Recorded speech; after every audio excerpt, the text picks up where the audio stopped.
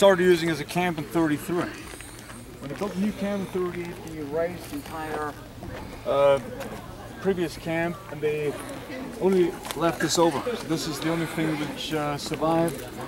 All the things over there are from 1938. Now you can see some police cars over there on the former SS territory. You can see the building where the commandant was living on the right. A huge building there on the right. And the prisoners who got in had to walk across the square. The SS were standing on both sides, insulting them, beating them up. When they got to the entrance, they told them, "You're a scum, you're worthless, and the only way out of here is through the chimney of the crematorium." So the prisoners knew that work would not set them free. This was a propaganda slogan. This was for the people outside the camp, for the press, for the Red Cross, not for the prisoners who came in. They knew exactly they were now losing their humanity. We will head over there and you will see the entrance.